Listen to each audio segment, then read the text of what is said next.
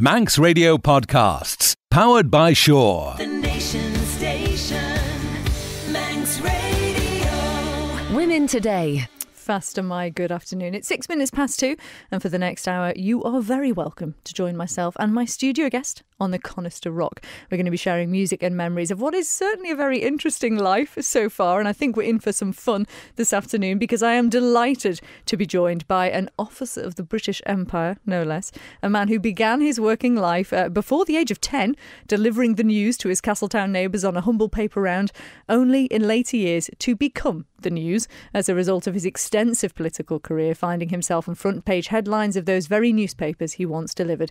First becoming a Castetown commissioner, then chairman of said commissioners, then a minister, then speaker of the House of Keys, and eventually chief minister of his island home and nation. Tony Brown OBE. Did you ever dream as a boy when you were delivering those papers that you'd so regularly be featured in them in the future?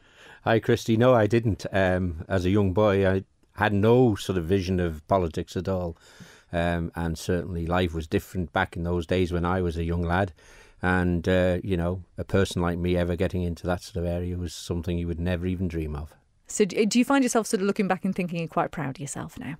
Yeah, without saying too much, yes, of course I am. Well, we'll find out more about all of your achievements over the course of the next hour. But I wonder now, how much of your time do you dedicate to sort of keeping up with local politics? And do you spend any of your time at all thinking, I wouldn't have done it like that? I think it's pretty natural that you'd think that way after 35 years in politics. So I don't think you can avoid that. Of course, I'm continue to be interested in the town, the people of the town and the island generally, and what it's doing, where it's going, what's happening. But I try not to, and it's very difficult, I try not to get too drawn into issues. I have been on a couple of occasions drawn into issues which I think are really very important, and I've therefore made public comment on those. But I think there's two over a period of 7 years isn't bad. And what were those? One was to do with the prescriptions and the changes that were being proposed some time ago, which I felt were quite draconian, and I made that point in my submission. And the other one was to do with planning in relation to development in Castetown Square. And there's three, and the third one is about the Castetown Police Station. Mm-hmm. And I got involved in that because I think it's an opportunity we can't afford to miss, with it being an integral part of the history of the town, and quite different to a normal police station because of its history and how it was built, what it did, and how it plays a part in really what is the complete picture of the castle and the old House of Keys and so on. So those were the ones that I've generally publicly got involved in. And clearly, just listening to you now, we will talk about this later, very much a proud, is it Castetonian? Castetonian, yeah. Castetonian? Yeah, I would think so. Do you think Depends who you talk to. And do you think you could have ever found yourself living anywhere else on the island? No, I mean, Castetown, and it's easy for somebody like me to say, is quite unique. I mean, there's people from all over the island who'll say their area is quite unique. But I think, growing up as I did, being involved with people, starting out as a boy delivering papers when I was 9 years old, and being involved in working in the town and the south of the island, then having a business and then developing into politics. I think the whole thing just gives you a strong feeling for the area you live in. And, I've always been very interested in Castetown, its history, even when I was younger, when most times you actually don't take that much notice of your history. But I remember getting very involved, and I remember interviewing the custodian of the castle, Norman Gale, and doing a piece on the last man to be hanged in the Isle of Man. And I think that helped also. This is when I was at Castetown High School, helped sort of develop my interest in the history of the town and the history of Castetown generally. And what a history the town has as well. And, I should say as well, very proud to have grown up in Castetown myself. And it was a great place to grow up. So let's go back then to little Tony Brown, little James Anthony Brown, we should say. What were some of your absolute favourite things to do as a child? Because I think looking at your notes, bicycle seemed to play quite an important part in your childhood. Well, it did, but that was because Castetown's on the level. I hated going to Port Erin on the push bike because we had Fisher's Hill to climb both ways, and if you got into Port Erin it was nothing but hills, so I was not really a fan of going to Port Erin like the rest of the gang. I'm a pretty lazy bike rider, really. If it's not flat and level or downhill only, then I'm not that interested, really. And it was the same when I was young. But I think the main thing is that as a young child living in Castetown, we were very lucky, and children today I think are still very lucky, because we had Langness to go and play out on Langness Headland. We had Scarlet, we had the beaches, we had up the river, which was one of our favourite places to go, and we'd spend in school holidays, day after day after day playing up the river, doing all sorts of things, making things out of clay that used to be there. Wouldn't last very long because we couldn't heat them up so that they would survive, but it was still part of the fun. So we were very fortunate in that way in the sort of 1950s, early 60s. We were much freer than children are today, and I think people forget that sometimes. We had so much freedom. People didn't pester us the same. There was no health and safety. If you want to go and enjoy yourself, you could, and you weren't pestered because you might hurt yourself. If you hurt yourself, you got up and just got going again. So unfortunately, in odd time, somebody wasn't that lucky, but most times people were, and we had the opportunity as children to grow up in not just a town, but a country environment which surrounded that town, and I think that was fantastic. And does it then, on that note, frustrate you now when there are an awful lot of kids now who do sort of spend a lot of their time looking down at a mobile phone and not actually appreciating that outside countryside? Does that frustrate you at all? Well, not really. I mean, I think the difference is that we went out and played in the countryside because there was nothing else to do. I mean, we were in gangs because there was nothing else to do. We had no TV. Nobody had a telly, or not until the early 60s. So, there wasn't really much else to do. So if anything, we were told off at night for hanging around the streets, but actually there wasn't anything else to do. We used to play football when I lived in Janet's Corner. They used to close the road off the kids on a Sunday morning, and there'd be football, and everybody played football. And when the milk float came, the game would stop while he went through, and he never complained, and then the game would start again. The streets were a lot of where we used to play. You can't do that now because there's too many cars, there's too many restrictions. People are a little bit more intolerant, I think, and sometimes forget just how it was for them when they were children, how much freedom they did have. And I think that children are not much different than we were, except they're more restricted. And I think that the electronic age has taken over, very much influenced their lifestyle. And how you'll ever break that down, I really don't know, because it is fascinating. I've got three grandchildren, two of which who are now 3 years old area, just coming up to 3, the other one. And, they already know how to use an iPad. They know how to turn things on, to find things on it. I mean, that's at 2 and 3 year olds. And I mean, they're going to develop those skills further and further as they get older. And we won't understand that. I mean, it will be so strange for us. And I think it's a matter of how do parents encourage their children then at some times to maybe leave those things at home and go out and play. But parents, to some degree, are a bit scared about that now because they're worried about so much traffic on the road, how safe are the children going to be crossing the road. So there's lots of things playing on how now I think children are developing. What a contrast between that idea of the fast traffic on the roads now and you sort of patiently waiting for a milk truck to go through at 5 miles an hour while you stopped your football game. Well, one of the things we used to do at Janet's Corner was sit on the wall there where the entrance gate was, which is Douglas Road, and we used to do car spotting, the latest numbers. And you'd sit there sometimes for 20 minutes and no car would go past. Wow. And then another car would come and you'd all be sat there all over you, jotting down the numbers. And then when it was all finished, you'd all compare who's got the latest car number to see who'd found the latest car that'd been registered in the Isle of Man.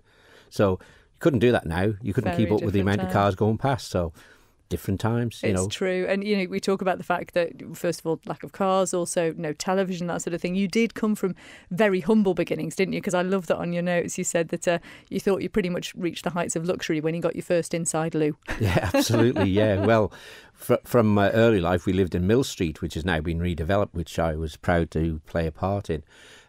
We lived in Mill Street and they were commissioners' houses at that time. And of course, Janet's Corner was in the parish of Maloo. It wasn't in Castetown. The boundary hadn't been extended. And I can remember when I was 7 years old, we moved up to Janet's Corner because of the condition of the old commissioners' house. And we were transferred to a local government board house, as it was in those days. And I can remember it very, very well, walking, no cars in those days, walking up to Janet's Corner, which seemed forever, seemed miles away, out the sticks. And walking through the gates, which were the pillars going into there, and there was a row of trees in those days and a grass verge, And I can always remember just being absolutely mesmerised, never seen it before because it was too far away to go and play at 7, and just absolutely shocked at how wonderful this place looked. All these massive big houses, big wide roads, grass verges. And then, of course, we got to our new house, which was in Bromwich Road, number 26, and went in and, wow, there's a bath. Oh, there's a toilet. It was just amazing because we'd always had a tin bath in Mill Street. There were no inside facilities, outside toilet. I mean, this is only 1957. It sounds terrible. But, you know, life was pretty tough and there were very limited facilities. And at that time, the then Janet's Corner was only 10 years old. So the place was immaculate, you know. It's now been rebuilt and I think what's there now is absolutely fabulous. The way it's been laid out, creating individual areas and, of course, importantly, the quality of housing that people now live in. And we mentioned at the start that you also started work very young. I think you were 9, were you, when you first had your paper round? And I wonder if that also sort of gave you a certain sense of community because, of course, you were sort of getting out and around the neighbourhood. You would have presumably been meeting people as you delivered the newspapers to them, current affairs of the day. Did that sort of spark anything off in you, do you think? Well, I think it may well have done. I mean, not consciously. I used to be terrible for reading the papers before I delivered them through the letterbox. So I'd be walking down the street. I mean, most houses were next to each other, but some of them had gardens, so there was a little bit of a gap. And, you know, it might take me 10 houses to read the front page of the Daily Mail, you know, and I'd be reading the stories, but not really consciously necessarily absorbing it, that it would influence me. It was just, you know, it was better reading the paper and walking than just walking. So that's what I used to do. So and again, I met people. I was involved with people. I used to work in the paper shop on the Saturday mornings or Saturday afternoons out of choice because I wanted to just do something really, because there was often times when you had nothing to do. And because I worked there, I did that. I also did a grocery delivery on a push bike. So I'd finish my paper round and go and do that. So I was meeting people all the time, and they were always the people of Castetown. And even when I started work with the Alaman Electricity Board as an apprentice, of course, I was working in and out of houses in the whole of the south, including Castetown. So I was always involved with people. And from that, maybe I learned skills that I was able to use in my later life. I don't know. Yeah, it sounds like it would be a good start, certainly, for what came in the future. Oh, Tony Brown's left his telephone on. I know. Hang on, I'll just see. Oh, somebody complained. No, there's not. Well, while you work out how to switch your phone off, let's hear what your first piece of music is then, Tony. Right. Well, the first piece of music, because I haven't touched on this, is goes back to the days of what we set up was called the 7:30 disco, and there's many people across the island who still have fond memories of it. It was started in December 69 and developed really in 1970-71. It was a group of us 18, 19-year-olds. There was nothing to do. We set it up ourselves in what is now St Mary's on the Harbour, and we used to have about 300 young people every Saturday night in there, and this was, as I say, back in the 70s. So all that music was important to us, and you know, we lived it as the organisers. We lived the disco. That was our life, and I always think this piece of music actually helps demonstrate the change. You know, something in the air. We were changing, life was changing, we were doing things we'd never dreamt of doing before, but I think society generally in the 70s was changing, and this music to me reflects that change, and I think that's something that sort of reminds me of what we did.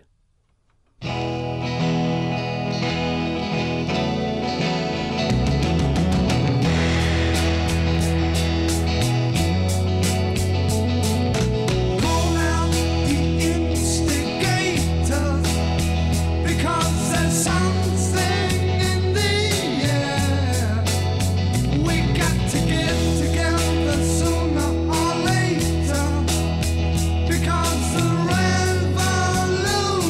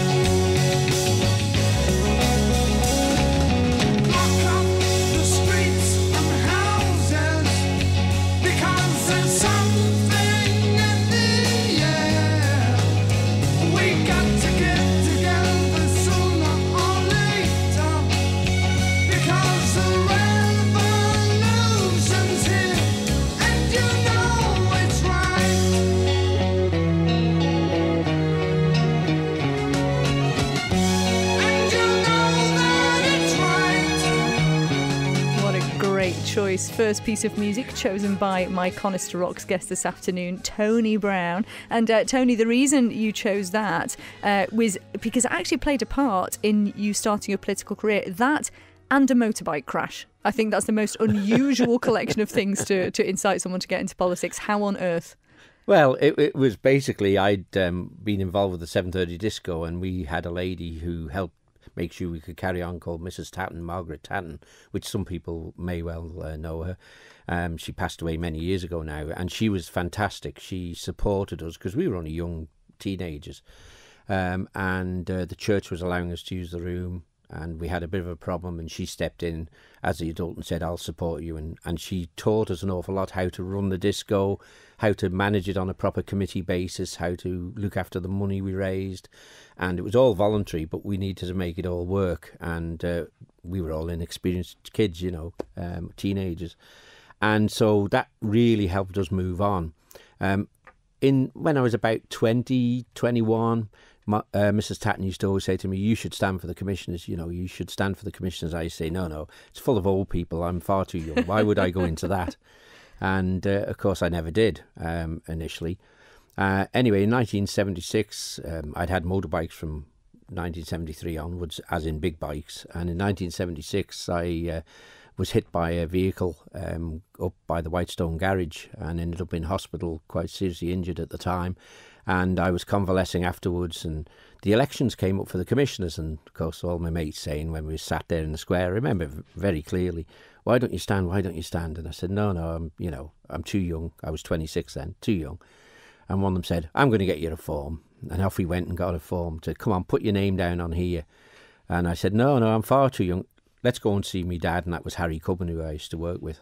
And Ian Cubban took me to see his dad, and Harry said to me, of course you should stand. He said, you're just what we need, a young person like you. So I was persuaded then to sign the form, and they went out and got the assenters. And I at that time, and just prior to, at that time then, I signed the form, got it all in, stood for election, got the highest turnout that Castetown had ever seen, 64% of voters came out, and I got the highest vote that had ever been in Castetown. So I was more shocked, I think, than most people that I got such a vote. But of course, I was working in the town. People knew me.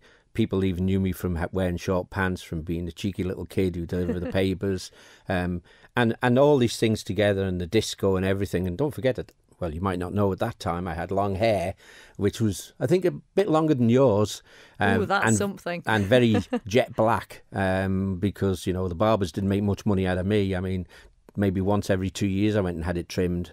Too scruffy to be a commissioner, Tony. Well, absolutely. And I was a bit heavier then, dare I say, than I am even now. I used to like lots of chips and things. Anyway, and I went into politics. I found when I was a commissioner I was enjoying it. I enjoyed being involved with people. I cared about the town, naturally. I wanted to see things change and happen, but change in a good way that I hoped would benefit people. And I was also very, very fortunate, because local authorities then had a lot more responsibilities than they do today. I was very fortunate that I had really good colleagues there who helped me along. John Atkinson, John Quinney, Fred Beagle, and they were really good at, and Cliffy Peach, at teaching me how things worked, not trying to stop me, but trying to encourage me, but saying this is how you have to do it if you want to do it that way. So I got a lot of skill off them of how to be a politician, if you like. And of course, when the next election came up, which was 1979, because you were in for 3 years in those days, I said, if I get re-elected at this, I'm going to stand for the keys in 1981, and that's what happened. And the rest, they could say, is history. Well, we'll be finding out much more about that history over the course of the next hour. So if you have any messages for Tony Brown, you can text 166 177 or email studio@manxradio.com. We'll be back with more music and memories after the break. Doing the things you love is easy, right? Not if you have dementia. Alzheimer's Society needs young volunteers for its side-by-side scheme, so people with dementia can keep enjoying the things they love. Whatever activities you like, Alzheimer's Society will match you to a person with the same interests, so you can give them a chance to get more out of life, side by side with you. Side by side volunteering. Find out more. Call 613 181. Message sponsored by Selton Manx. Investing in our community. Hear this? That's the sound of relaxing, knowing you've bought your new car from IM1 Car Centre. A used car bought on the island, but at UK price. From a family business with 25 years in the motor trade. And the most highly reviewed garage on the island, with over 200 reviews on the IM1 Car Centre Facebook page. See for yourself, follow our Facebook page, or visit us at IM1 Car Centre in the heart of Douglas on Domain Road. Call 611 040. For mouth-watering meals in a relaxed, comfortable environment, visit Ocean Restaurant. Situated on the beautiful North Quay, Douglas, you'll be spoiled for choice with our delicious seasonal menu, including fresh fish and local specialities. At Ocean Restaurant, you can experience an amazing lunch, weekend brunch, or intimate dinner. For more information or to book, visit oceanrestaurant.im or call 622 000. Ocean Restaurant. Exquisite coastal dining.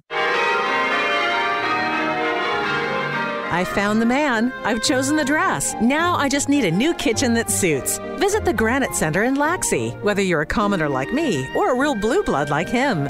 Then install your complete kitchen, from appliances and the latest boiling water taps to a fantastic range of natural worktops. Say I do to the Granite Centre on 612287. Kitchens and worktops from granitecentre.im. A right royal marriage. Renewable energy. Time to make solar electrical. It's time to invest in renewable energy with Manx Solar Electrical, the experts in heat pumps, wind and solar energy, and the island's official Tesla Powerwall certified installer. Choose the island's leaders in renewables. Call 665 800 or visit manxsolarelectrical.com. Come to Manx Solar Electrical. When you want the best, call Absolute. When you need scaffolding, you can rely on them for a fair price. With great service across the whole island. They're amazing. Absolute scaffolding. Absolute scaffolding. For your quick free quote, call Absolute Scaffolding now on 620505. Absolute Scaffolding. Big enough to cope, small enough to care. Manx Radio. Women Today. It is just coming up to 29 minutes past 2 and we are on the Conister Rock this afternoon with Tony Brown. And I've just had a message for you, Tony. It's a lovely message that's just come in. Please tell Tony, thank you, that's in capitals, from me. He was one of my referees when I was joining the Royal Air Force in 1996. He hardly knew me, but agreed. I served for 12 years and never forgot this small kindness that made such a difference. That is from James Quinney. What a lovely message. Yeah, well, thank you, James. And yes, I mean, it's nice to have somebody who remembers. I mean, dare I say, back that far, 1996. And in fact, I just mentioned before, I think it's his great-granddad, who was John Quinney. And, you know, so it's quite interesting then that James' message came up as well. So How lovely I was to know great. that- That's part of what we were about, is to help as much as we could, encourage and support young people trying to do what they wanted to do. And I'm glad it all worked out well for James. And speaking of those times and young people, I should remind people there are some photos that you can, if you go over to the Manx Radio Facebook, or in modern times we have Instagram as well, you know, and Twitter. There are some fabulous photos that Tony sent us, and you can see photos of that very disco club, and you in your hat, and interesting fashions and things. Absolutely. And yeah, and right up to today as well. So well worth a look. But we're talking about when you first got into politics as such, talking about the commissioners and then leading into being a minister, of course. I wonder, did your parents encourage you at all, and did they have any sort of interest in politics themselves? No, there was no politics in our house at all. I mean, nobody ever talked about politics. But what my mother used to do, of course, was help other people. So I got the spin-off, I think, of being involved with helping other people and being involved with people. And I'm a firm believer that if anybody can go into politics if they're able to get the support, but you got to go in for the right reason. And one of the main reasons has to be because you care about society. You want to improve people's quality of life. You want to help them. You want to encourage people to do better and provide opportunities. And without that, then I don't think you're necessarily a good politician. Yes, you have to make difficult decisions. Yes, you have to make decisions that sometimes people don't understand. But very importantly, the responsibility of the politician is to explain to people why you made that decision. And if you're able to expand and explain why you got to where you had to be, in your opinion, and it's all about, because it's representative democracy, then, quite a few people will understand that then. The biggest problem is when people don't understand why you're doing things. Why have you made that decision? And if their frustration gets too much, then eventually it becomes a problem.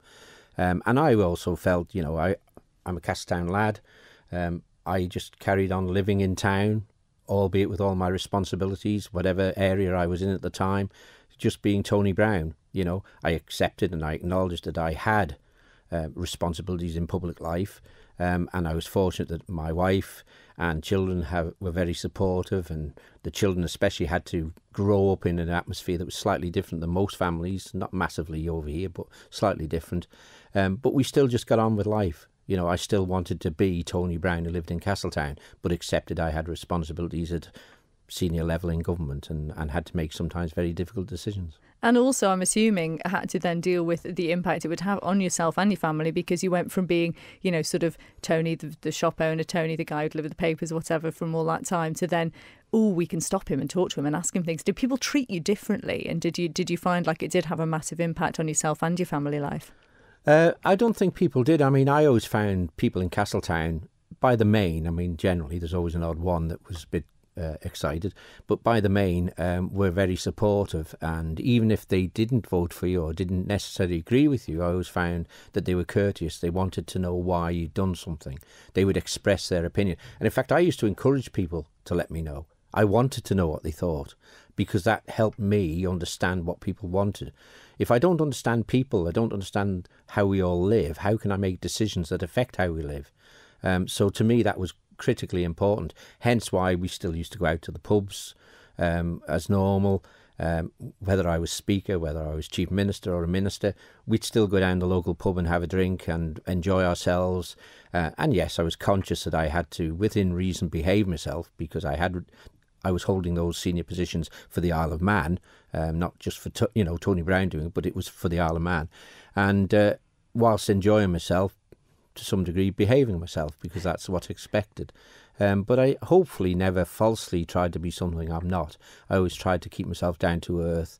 And some of the greatest compliments I used to get from people is, you never change. And no, as far as I was concerned, I never changed. I'm still as mischievous as ever. I still like to have a good time, but I will do, and when I was in those positions, I will do my job to the requirement that's needed to ensure the island was secure. And how did you find having to represent the Isle of Man on sort of the world stage? Did you take to that quite easily? Well, I don't know about easily, but I mean, what I did find out very quickly, and especially when I was Chief Minister, was at the end of the day, the person I was talking to, the Minister from across or the Secretary of State, they were still just a person. And they had their job to do and I had my job to do. And my view was, in representing the island, I would put the best case forward we could and try and ensure that I could safeguard the island's interests. And we used to have we had discussions in Washington, we had discussions in Brussels with senior officials as well as with politicians. And my job was clearly to represent the Isle of Man to the best ability I could. And one of the things to enable me to do that was to read my papers, ensure that I understood the basis of what we were trying to do, and of course remember what I was doing, because you couldn't have your papers necessarily sat in front of you while you can't just suddenly read something. You have to speak it because it's actually what you genuinely believe. And if you don't do that, they can pick that up very quickly. So I was fortunate because I had very good officers behind me who gave me the advice and support, but very clearly the decisions were ones that I felt were the right ones, that I felt we had to take forward. And we were very successful in lots of the areas we dealt with. One or two we struggled because there was always this argument, you're just the Isle of Man, yes, but, we might not be a sovereign state, but we're not part of the United Kingdom. We have our own government, our own parliament, and we're trying to do the best for us. We're responsible, but we still have the right to be able to do the best for the Isle of Man, and that was really what it was about. Tony Brown, what is your next piece of music and why have you chosen it? Well, the next bit of music is one from Smetana, which is about the Blue Danube running down through the 10 countries from from Germany down through Prague and out into the Black Sea. And this is one that I've sort of been very keen on since I was at school, when our music teacher, called Harry Pickard, which many people will remember Harry, he introduced us to this when we were actually having the International Festival of Music and Dance, which was a major event in the island, and it's based in Castetown. And Harry had amazing talent, and again followed by his son Alan Pickard, and they were able to do things that at that time nobody could do. They were able to get permission for Russian singers and dancers. This is at the height of the Cold War, to be able to come to the Isle of Man to entertain. They were able to get people from Czechoslovakia, as it was then called, from Romania, all these countries who were behind the Iron Curtain, to use the term, because of music and because of people's respect for Harry, and then subsequently for Alan when Harry passed on, were able to come to the Isle of Man to provide fantastic festivals of music and dancing right around the island. And this was one called, and if I get it right, Voltva, and I hope that's right. And this music to me is fantastic. Harry Pickard, I always remember when I was at school, telling us what it was doing, how the river was flowing carefully down through all these 10 countries, and then it got excited as it came into Prague, and you can hear it in the music. I know we have a limited time for it because it's actually quite a lengthy piece of music, but it's a fabulous piece of music, and I hope people enjoy it.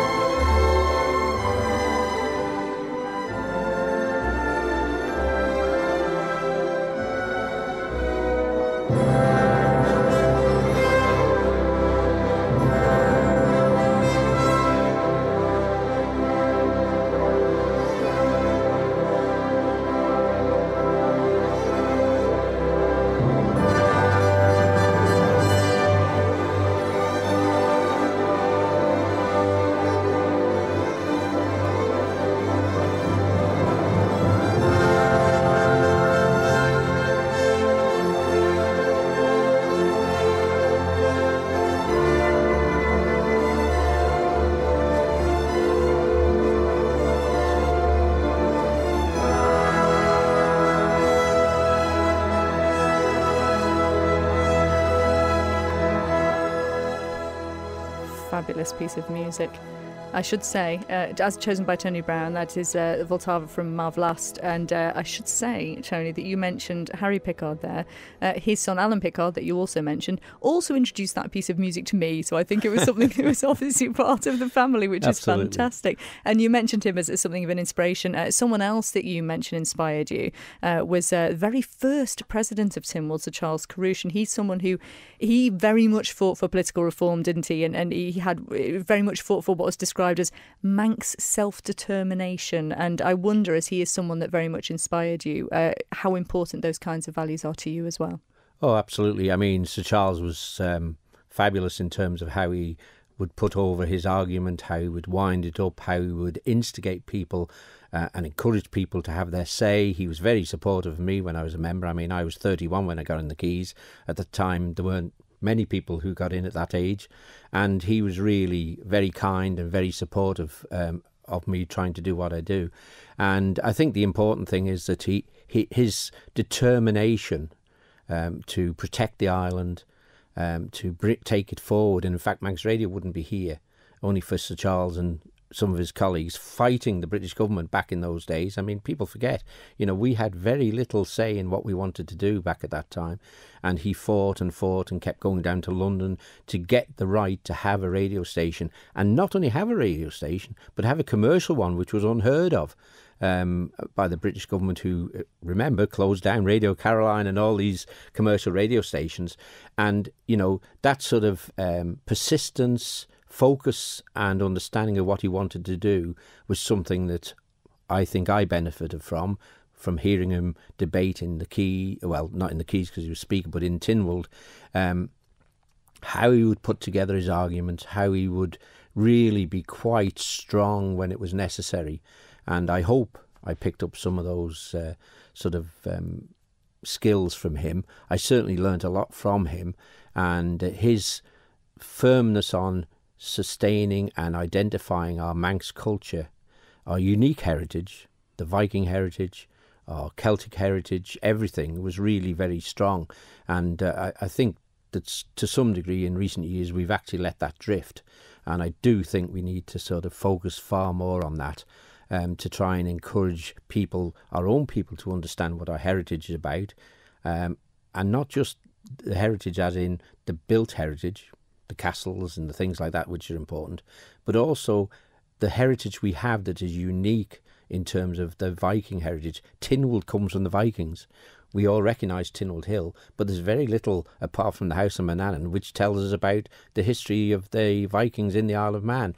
And Sir Charles was very, very strong in making sure that at every opportunity he emphasised that difference of the Isle of Man, why it's not part of the United Kingdom, why it is different, why the Isle of Man is unique, and of course protecting what we call Manxness. And I think we need to do more to do that, really. We have an identity, let's be proud of it. I should ask you then, something that Stu's been talking about on his show today. There's been a brand new film released to promote the Isle of Man. I managed to show you a little bit of it before we came on air. It feels like that does represent some of what you're talking about. Yes, absolutely. And I think that, it's the uniqueness.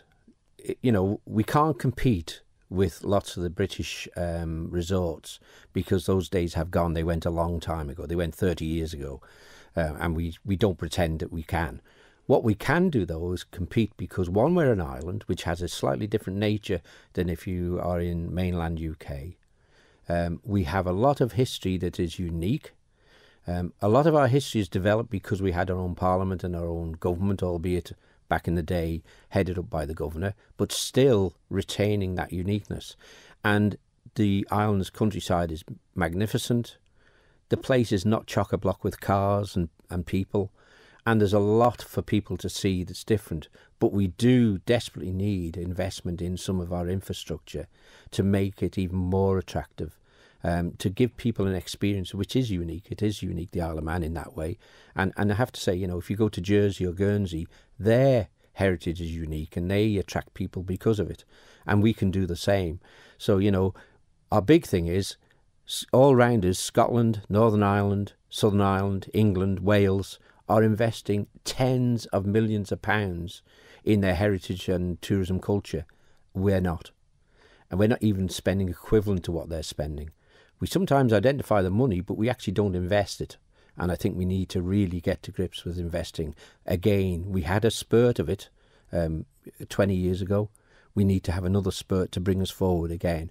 And we have so much here that really can attract families and people with different interests, and it's absolutely fabulous.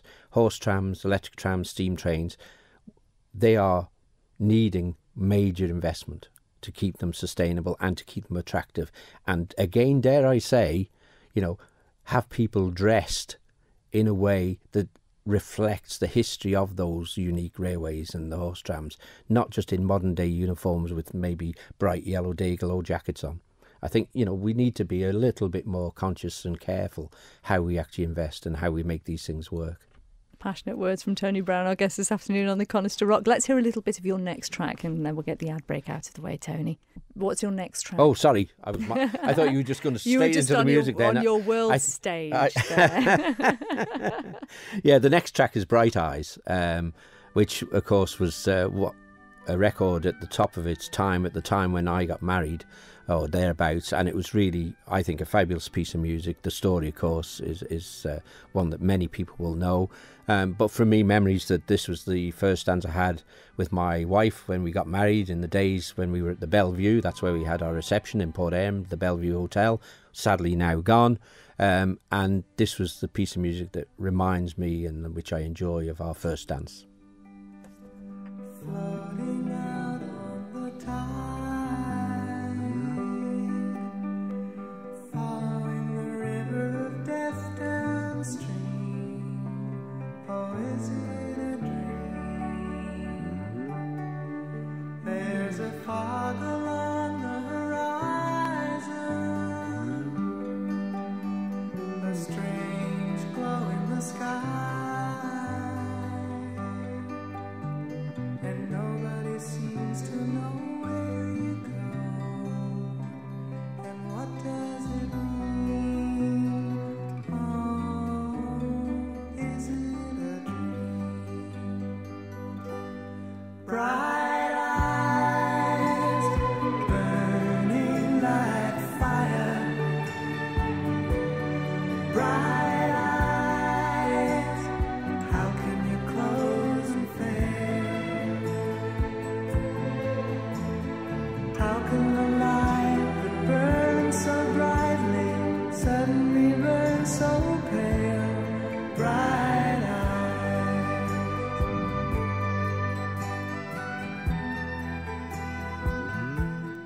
Our Garfunkel Bright Eyes, as chosen by Tony Brown. He's going to be with us until 3 o'clock. If you've got any questions for him, 166 177. The Nation Station. Women Today. It is just coming up to 10 minutes to 3. We've been joined on the Conister Rock this afternoon by Tony Brown OBE, former Chief Minister of the Isle of Man. Tony, when you sent through your information to us, the list of various committees you've been a member of, responsibilities you've held over the years, posts you've held, it's exhausting to read, I have to say. Everything from being on the Silverdale Car Park Committee to chairman of Manx Heritage Foundation, economics, climate change, planning, so many different things. I'm going to be cruel now. I'm going to ask you if it's possible to pinpoint just a couple of things that you think really stand out for you as sort of personal achievements over the course of your career. Well, I think some of those, and it is difficult because, as you say, I was happy to be involved in so much, or privileged to be. I think one was social changes we made in the early 80s and the late 80s, which helped benefit many, many people on the island who were on very low incomes, and we were able to do that because the island became more successful, and we were able to support people and families.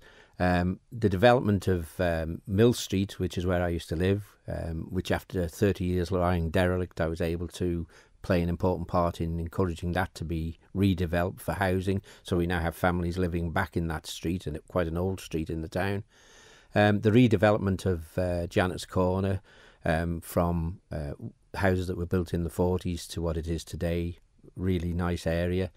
And I think the other things would be just generally, being at the forefront of getting buildings registered in Castetown, getting Castetown as the first statutory conservation area in the Isle of Man, and developing others the same. I mean, there's so many, it's very difficult to say. But I mean, I was very fortunate that I was able to get into positions which enabled me to drive forward policies that I think have benefited the island. And there'll be some, I'm sure people will say, yes, but these bits didn't. Nobody's perfect, and I certainly am not.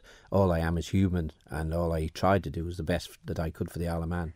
You talk about Castetown with great passion, and obviously you're still very much involved in various committees there. I have to ask you, what do you think of it now? It has changed quite dramatically over the past few years. It has. Well, I mean, it's well known. I'm not a fan of the square. I think that the decision to invest, which I support in principle, should have been made when the decision had been made to get the car parking out of the square with adequate parking close by to ensure that the businesses had people able to park close to their businesses, and it could have been done with a bit more imagination, a bit more thought. I'm not convinced that the 21st century design fits in with our Georgian buildings, and I think that the modern street lights are really out of keeping. I think it looks lovely at night, and in fact to me that's when it does look nice, but that's because it is lit in a way that helps that. And the present floodworks at the harbour, some of which are necessary, I think has changed the character of Castetown as you come into the town. We now have massive concrete walls around our inner harbour, and I just think it's spoilt what has been a nice entrance into the town. Next generation won't know any different. They'll get used to it. I think there's, it's important to get balances right when you're doing that sort of development, and I think they've slightly gone a little bit astray on this, but that's a personal view. Well, we're not going to have time to fit in all of your songs typically because I've had such fun chatting with you. And I just should say I've had a lovely message in to say, great to hear Tony's coming over so well, a real gentleman and a genuine man of the people. So that's a very nice way to end it. But we're going to have to introduce two songs now. So first of all, I'm going to ask you to introduce a song that's going to be coming up at the start of Alex's show. You say you like to listen to music loudly to relax. I think it probably is the perfect song to ramp up to number 11. So what is the song that Alex is going to play for us? Well, the song he's going to play is All Right Now by Free, which was 1970s. And it was a really big one at that time. In fact, I've got an extended version at home which goes on, I think, about 11 minutes as against the normal 3.5 minutes. And when I used to DJ, it was one of the big dances that people used to enjoy. So that reminds me very much of that Good time. One. So that'll be in an Alex's show. But this one we're going to finish with is one that I had not heard before by the Moody Blues. It is a fabulous piece of music. Just introduce this for us then, Tony. Yeah, well, I'm a big fan of the Moody Blues. I've got all their CDs, LPs as they were. And this one is called The Morning, Another Morning. And it's really a fabulous piece of music. When people think of the Moody Blues, they tend to think of Nights in White Satin. They have so much more to them than that, and this is one of their best, I believe. Well, it's been wonderful to be on the Conister Rock with you this afternoon. Thank you so much for being with us. You will be able to watch clips and also go back and listen to the show afterwards via the Manx Radio portal. Tony Brown OBE, former Chief Minister, thank you so much for being with us, and all the best for the future. Well, thank you, Christy, and I've enjoyed it very much. Thank you.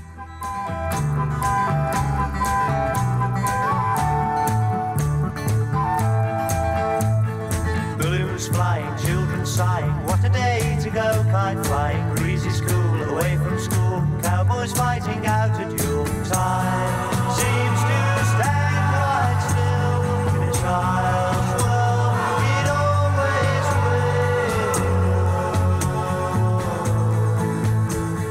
will. Fishes biting, so exciting, lunchtime sounds so inviting, and the bill, he gets a thrill, sitting, watching, bobbing will. Time seems to stand quite still in a child's world, it always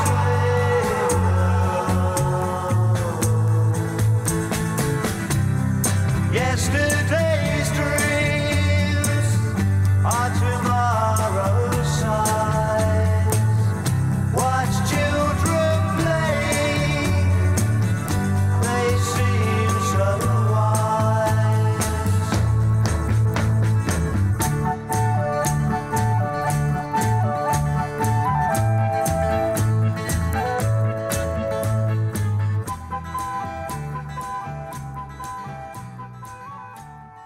Women Today. Don't sit in the slow lane. Join the fast lane right now with Shaw's all-new Superfast Plus broadband. Enjoy more bandwidth, amazing speeds and the best value on the island from just £23.95 per month. So don't be left behind. Get a piece of the high-speed action with Superfast Plus broadband from Shaw. For details, visit our stores in Douglas, Ramsey and Port Erin or click shaw.com. Love being Shaw. Terms and conditions apply.